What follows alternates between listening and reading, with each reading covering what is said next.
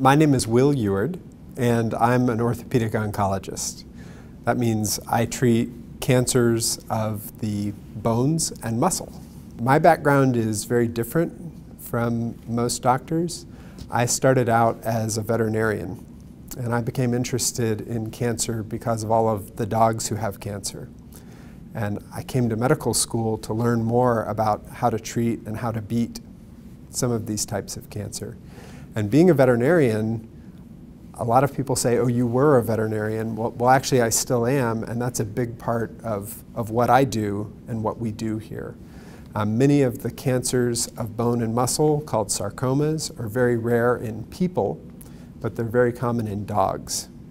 And so continuing to treat dogs with this type of cancer lets us and our group gain a much deeper understanding of how these cancers work.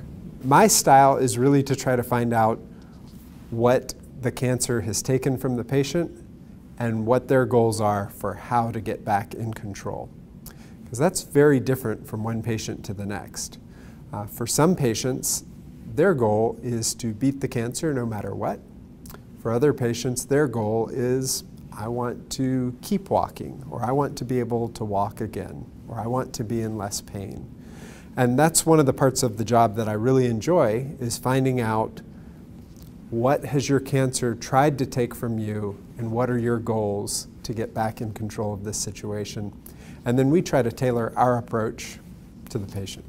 This is not gratuitous, but honestly, I find something that I admire from every patient I have. And that's actually the reason why I like doing this job.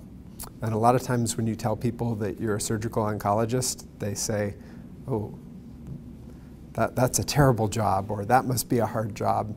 But it really is that you find something in each of your patients to admire, because patients dealing with cancer, they develop a strength that the rest of us don't get to have.